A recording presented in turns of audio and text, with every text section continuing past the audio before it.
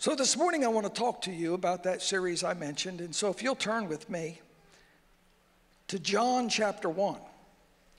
And this is going to surprise you, but John chapter 1 really sets Christmas up.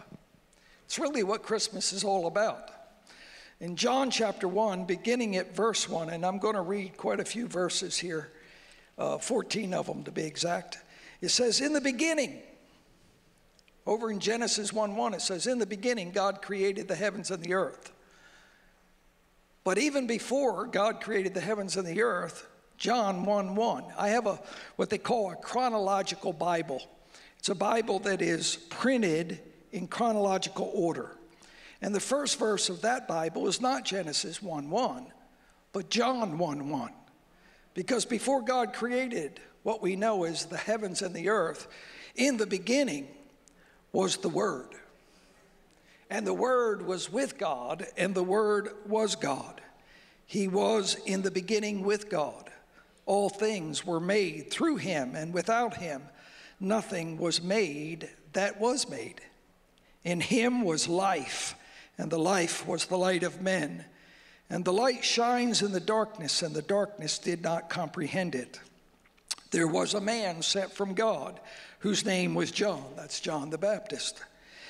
This man came for a witness, to bear witness of the light, and that all through him might believe.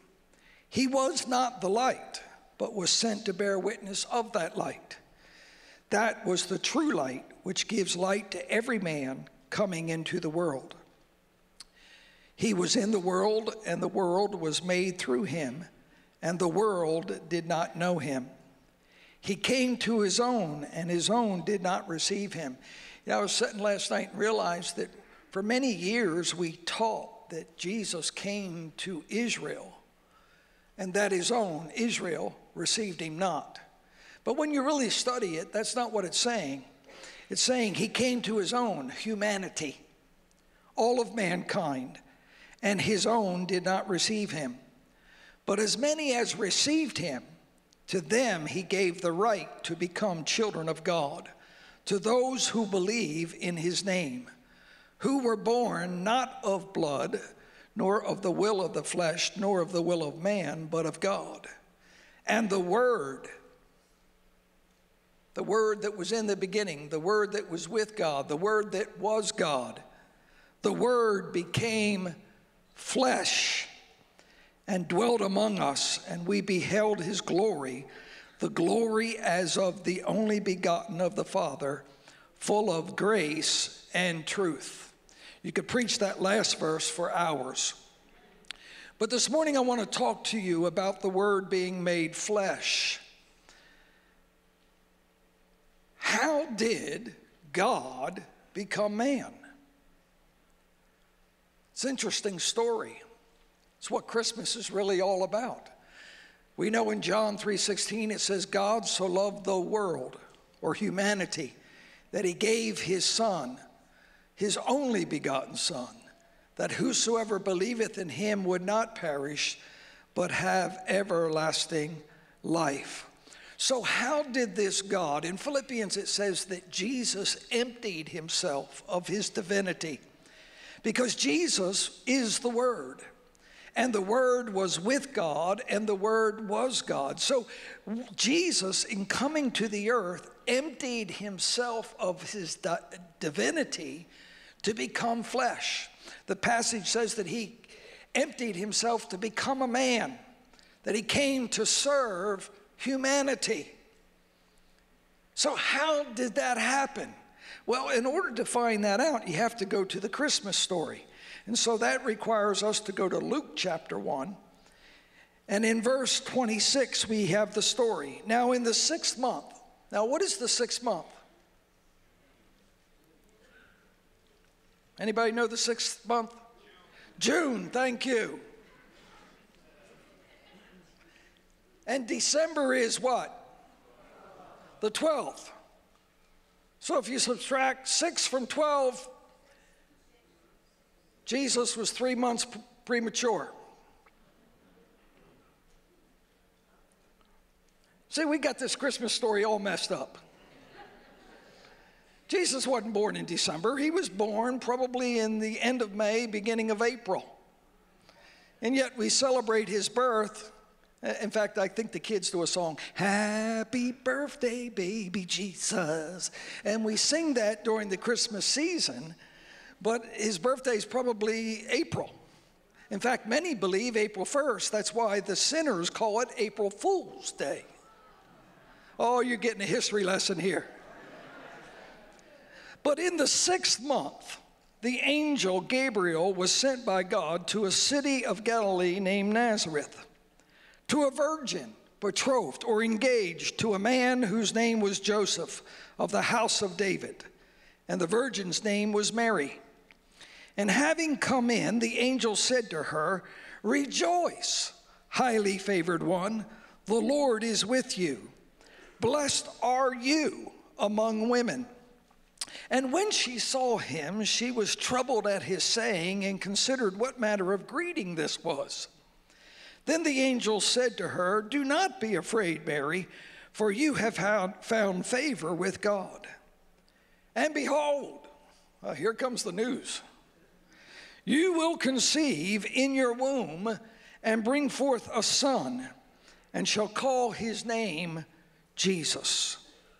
He will be great and will be called the Son of the Highest, and the Lord God will give him the throne of his father David, and he will reign over the house of Jacob forever, and of his kingdom there will be no end." That really right there is really a synopsis of what Pastor Earl shared with you from the book of Isaiah. "For unto us a child is born, unto us a son is given." Jesus' humanity, the Word, was made flesh in birth, but he was always the Son of God. And it says, "And the government shall be upon his shoulders." That's what it's talking about here. "And he shall be called Wonderful, Counselor, the Mighty God, the Everlasting Father, the Prince of Peace." And so we have a synopsis of this. The angel of the Lord is now telling Mary what Isaiah prophesied years before. Then Mary said to the angel, "How can this be, since I do not know a man?" That's logical. So she was a virgin. She had never been with a man. And now this angel shows up and says, "Yo, you will conceive in your own womb." And she's going, "This doesn't compute. How can this be?" Now watch. "And the angel answered and said to her, the Holy Spirit will come upon you, and the power of the highest will overshadow you. Therefore also that Holy One who is to be born will be called the Son of God. Now indeed, Elizabeth, your relative, has also conceived a son in her old age, and this is now the 6th month for her who was called barren. For with God, nothing will be impossible." Somebody out there trying to have children, just remember that with God, nothing is impossible. Amen. Then Mary said, "Behold, the maidservant of the Lord, let it be to me according to your word." And the angel departed from her.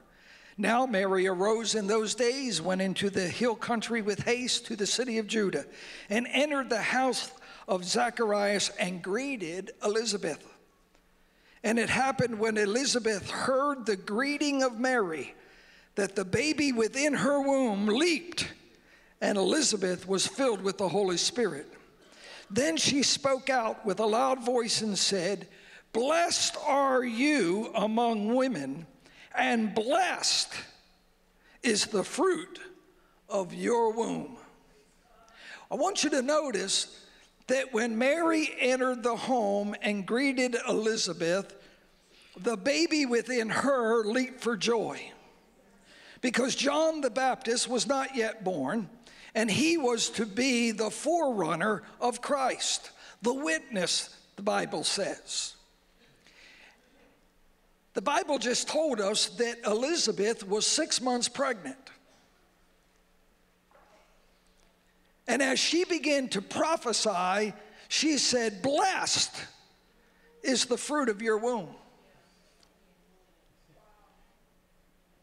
So my question to you today is, when did the Holy Ghost overpower her and overshadow her and conceive this child? Now, I got to be honest with you. I have looked it up. I have searched the scriptures. There is no passage in the Bible that talks about the Holy Spirit overtaking Mary, overshadowing her, and impregnating her. It's not in there. But if it was the 6th month, can you do math? Y'all still know how to do it? I'm not sure I know anymore with this Common Core crap. But when I study this out, 6 months, Elizabeth is pregnant. During that time, she says, "Blessed is the fruit of your womb." So sometime between when the angel announced the conception of the Word and the time she visits Elizabeth, she's pregnant. The child is already within the womb. So the question becomes, when did that happen? Well, I'm glad you asked. Because in verse 38 it says, "Then Mary said, Behold the maidservant of the Lord," watch this, "let it be unto me according to your word." Now, how many know that not everybody in the world is born again? Now, I'm in church, so I'm assuming most of you are born again. What happened in order for you to be born again? Well, according to Scripture, the Bible says, "So then, faith," because it takes faith to be born again. "So then, faith comes by hearing, and hearing by the word of the Lord." And so you hear the gospel. You hear a salvation message, and you choose to believe. Am I right or wrong? And the moment you believe and confess the lordship of Jesus Christ, you become pregnant with the Word of God. You see, John chapter 1 said that in Him the Word is the life, and the life gives light. I was meditating on that, and I realized 3 things take place when you get born again. You first receive the light, your life, you become the light, and then you begin to process it by walking in love. Life, light, love. It's the process.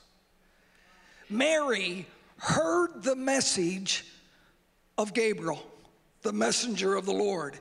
She said, "Let it be unto me as you have spoken." What did she receive? She received the word of the Lord, and the moment she said, "Let it be," she became pregnant with the word of God. John 1:14 said, "And the word became flesh." When did it become flesh? The moment Mary said, "Let it be unto me." The same thing when we become born again. We believe and we receive the life of God. Everything John 1 says about the coming of the man named Jesus starts by the word of God being sown in Mary's heart. I was reading that passage, and it's interesting. If you read slow, sometimes things you see you've never seen before. But it says that the angel said, "It will be conceived in your womb." He's talking humanity here. Life begins in the womb. That's why I don't agree with abortions. You can't say it's a thing. No, it's a living thing. Once it's conceived, it's alive. And when Mary said, "Let it be unto me," she received. See, over in Peter, the word is called the incorruptible seed. Once the seed is implanted, life begins. And so Mary said, "Let it be unto me, let it be unto me." And she became impregnated with the living Word of God. The word spoken by the angel of the Lord produced life. The word received by Mary produced life. And the word received produces a living thing. And the life, according to John 1:1, says that the word life produces light. You are a light because of the life of God. When you accept Jesus, the moment you accept him, the life of Jesus produces you to become the light of the world. Are you with me? The church for years has said, "We are the salt of the earth, the light of the world." How did that happen? By receiving the life of God. Now, the Word, which was God, was made flesh. Jesus became a man. And as a man, he had a spirit, a soul, and a body. He had feelings. That's his body, senses. He had emotions. That's of the soul. He wasn't just a spirit because he was the Son of God, because the Bible says that every human being has a spirit. And God is the Father of all spirits. He places that spirit within the womb. It gave life to Mary's womb, and she became pregnant. Jesus had all the natural attributes of humanity, just like you and I. He became a man. And even as a man, he was tempted, the Bible said, in all points as we are, yet without sin. Wouldn't it be nice to not mess up? Anybody here like me, messed up and wish he hadn't? Come on. And yet we do. But Jesus never did. He was sinless. I began to think about Jesus. Think about his life.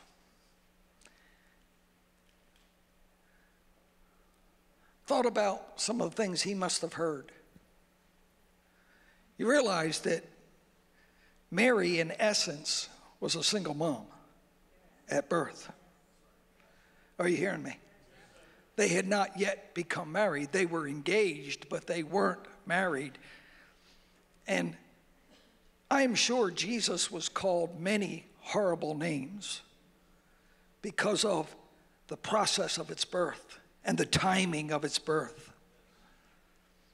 Sometimes we think about Mary and baby Jesus and what they must have been called and how they must have been ridiculed and mocked and made fun of, and yet sometimes we forget about poor Joseph. My name's Joseph, so I think about Joseph. I mean, he's traveling, according to the Christmas story, to attend a census. And this pregnant lady is not his wife. Whew. What must he be called? The point I'm trying to make is that even from the beginning of such a divine appointment, such a God thing,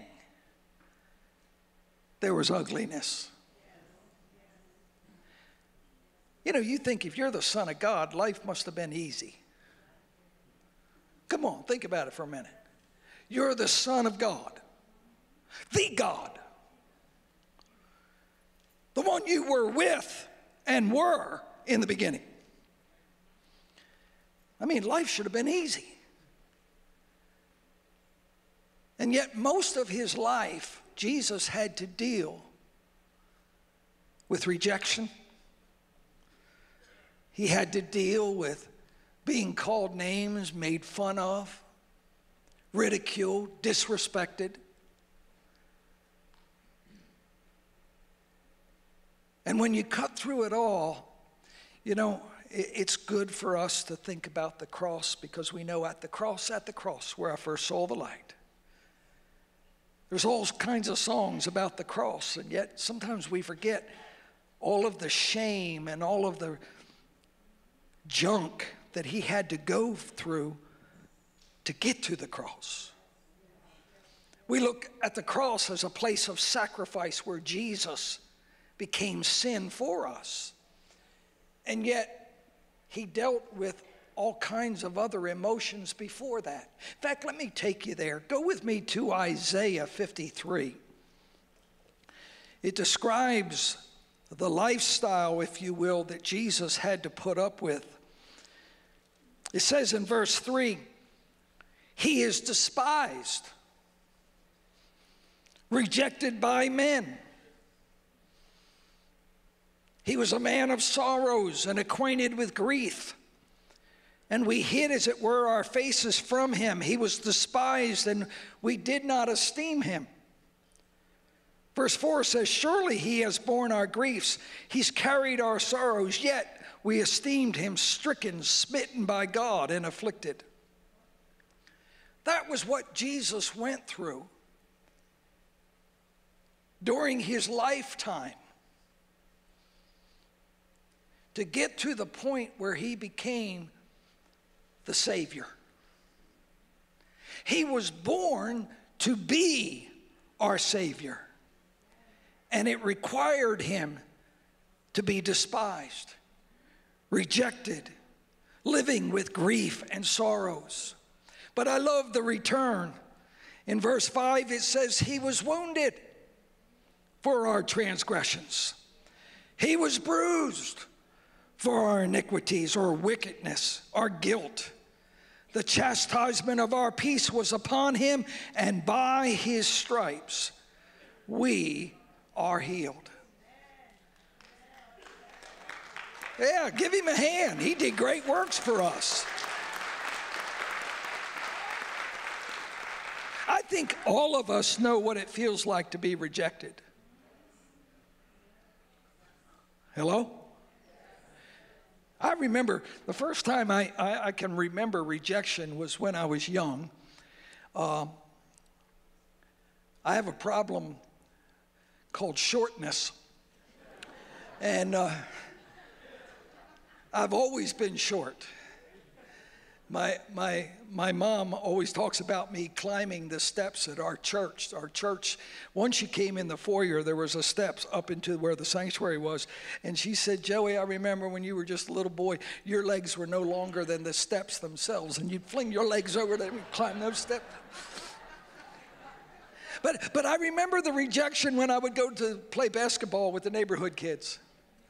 I was always the last one picked. I know, it's terrible. It's almost ruined my life. We're laughing, but some of you are still living back from those rejections. At some point, you just got to deal with it. I just one day looked in the mirror and said, dude, you're short, live with it. But I remember what it felt like to be the last one picked. Hello? And think about 33 and a half years of constant rejection, being despised. Who are you? My name's Jesus. I'm King of the Jews. Now, I don't believe he ever did that, but you know what I'm saying. Because he always knew who he was. He always understood his assignment. He was to become sin for us so that we might be made the righteousness of God. I always like to explain to people why it says we might. because the choice is yours. You can choose to believe in Jesus Christ, or you can choose to reject him. And the neat thing about Jesus is he never forces himself on you. He wants you to accept him openly and willingly. Amen? I started reading the story of Jesus in Luke. Let's go back to Luke chapter 2.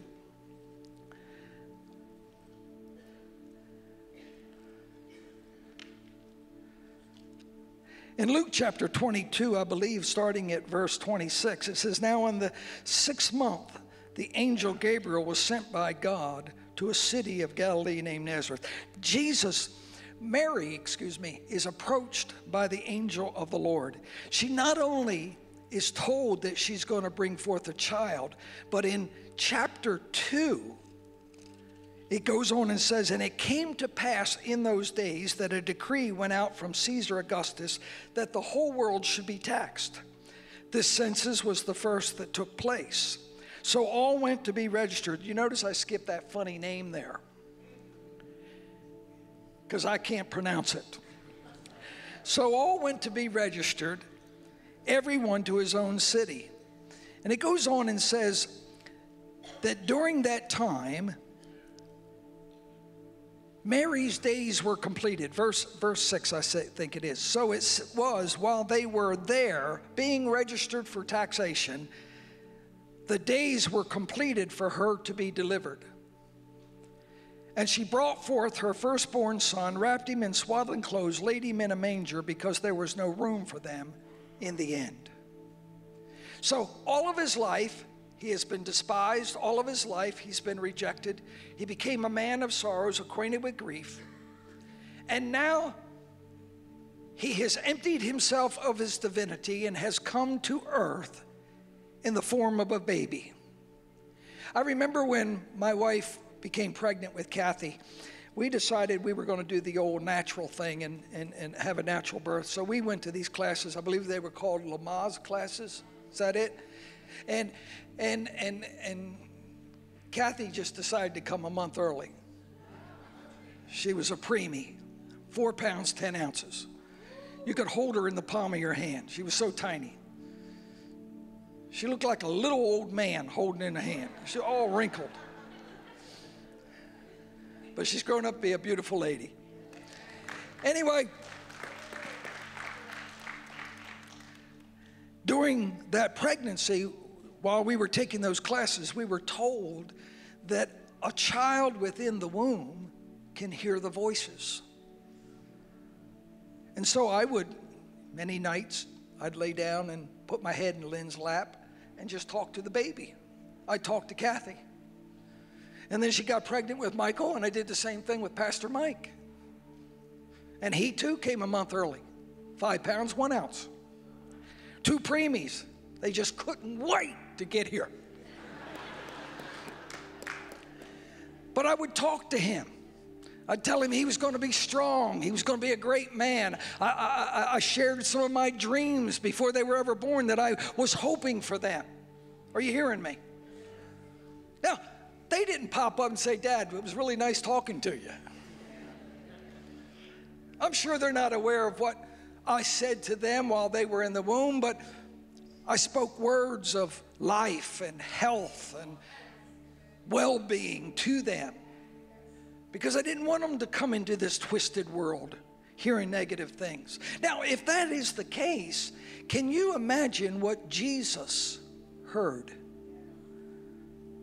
She's pregnant. She's not married. She's having a bastard.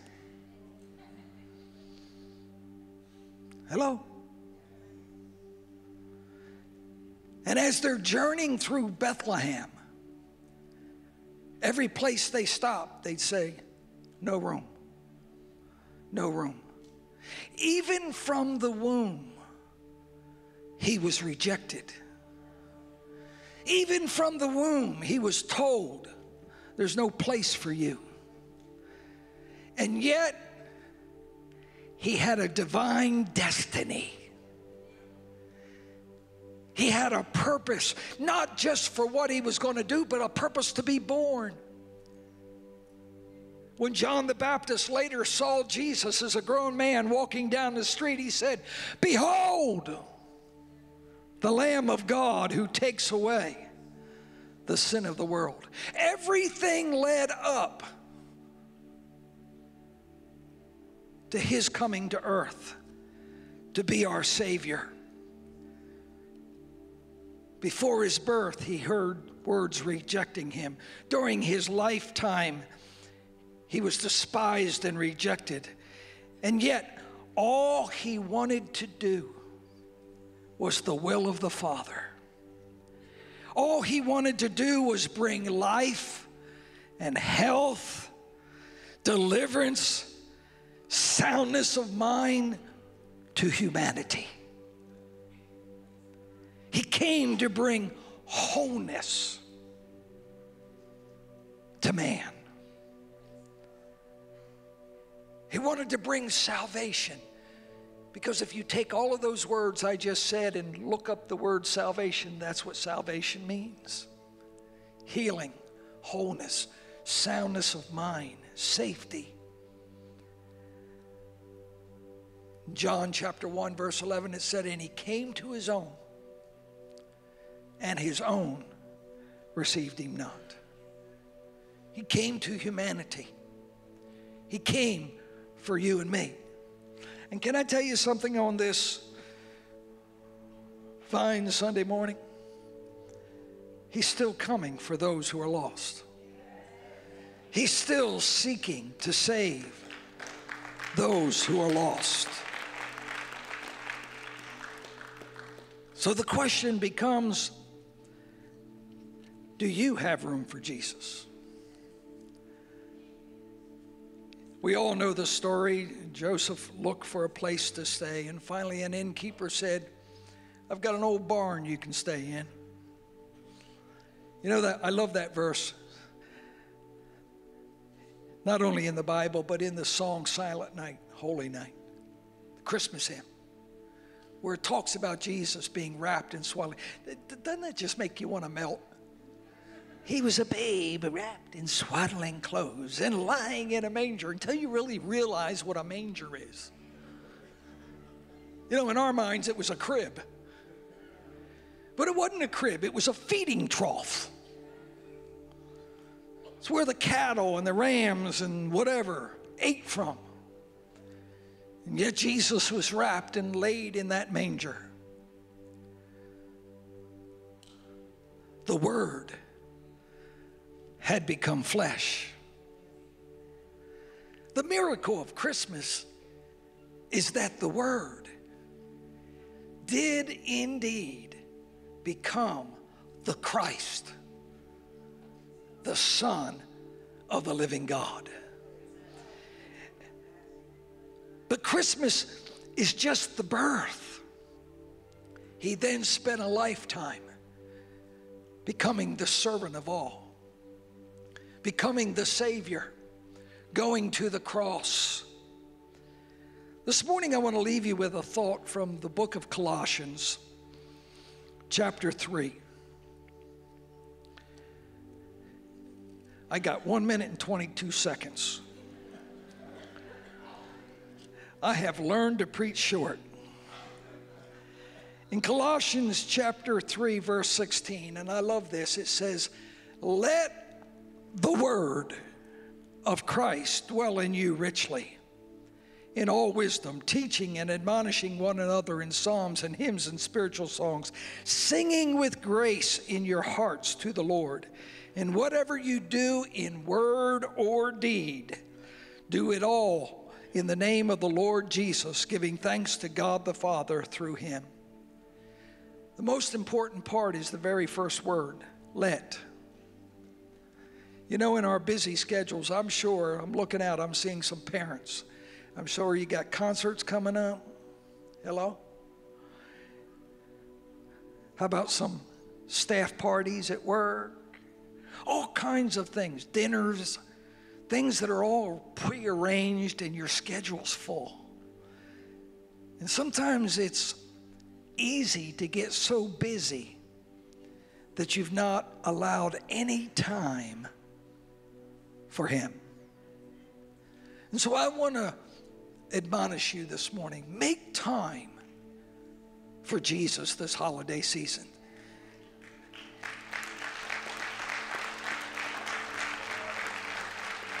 I got to be honest with you. As the founding pastor of this ministry, I'm so excited. I did a service just a couple hours ago, and now this one is almost full of people too. I'm amazed at how many people attend this church. I'm so proud of you because you made a choice. Listen now, you made a choice to be here today. So for many of you, you're already letting the word of Christ dwell in you. You came to receive a word. But don't get so busy that it's just eating, drinking, and opening gifts. That's part of the holiday. That's what it's become. I'm not condemning it. But maybe during that time of gift sharing, you take time out as a family to be thankful.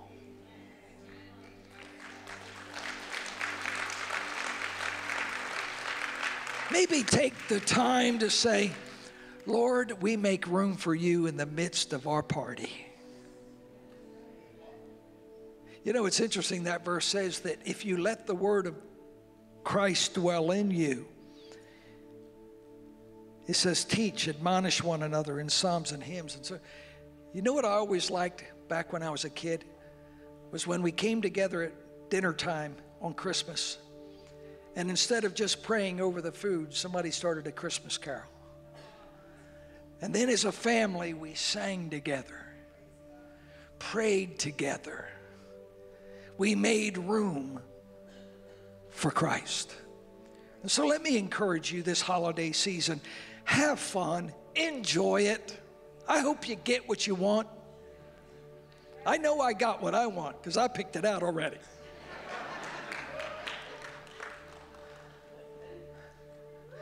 In fact, I'm a terrible Christmas gift giver because I call and say, what do you want? And as soon as they tell me, I get online and order it. Hello, no surprises. But they got what they wanted. Make room for Christ. Amen. Maybe you're here today and you're visiting here, and maybe you never heard the Christmas story quite the way I taught it today. But I will tell you, it's in the book. Christmas is about the Word becoming flesh and dwelling among us. Make room for Him. You can make room for Him today in your heart.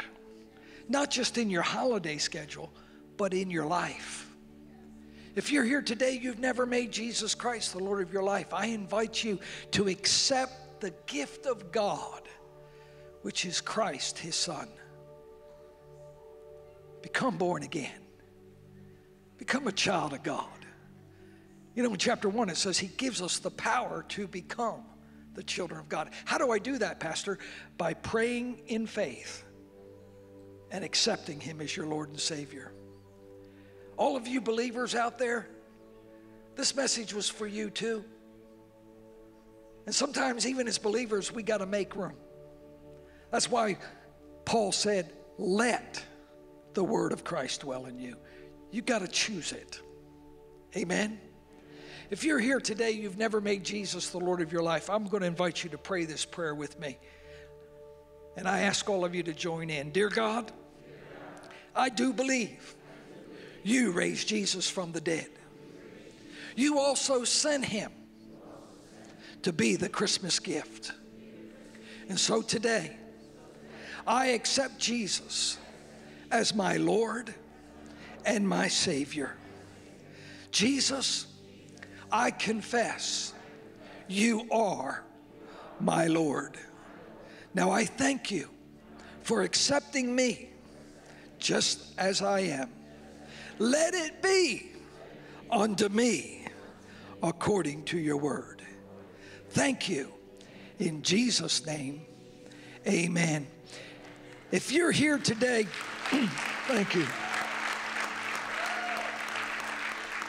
If you're here today and you prayed that prayer for the very first time and you meant it with all your heart, would you wave at me? Is there anybody at all that prayed that prayer? Way back there, a couple hands. Anybody else? Over there, God bless you. Over here, God bless you. Appreciate that. Isn't God good? Now, I just got to tell you, we had 6 people raise their hands, and I've counted 4 now. 10 gifts from God. Woo! God is good. Amen. Would you stand to your feet? You know, standing is a way you receive. And I'm going to pray a blessing over you, and I want you to receive it. Say this with me. Be it unto me according to his word. Heavenly Father, I thank you for this day. I thank you for this congregation. I thank you, Father, for their commitment to you. And so I ask you now to look down from heaven and bless and keep each and every one. Lift your countenance upon them, smile upon them, and give them peace, I pray. May everything they set their hand to prosper and be successful. I call them blessed coming in and double blessed going out. In Jesus' name, amen and amen. God bless you. Merry Christmas.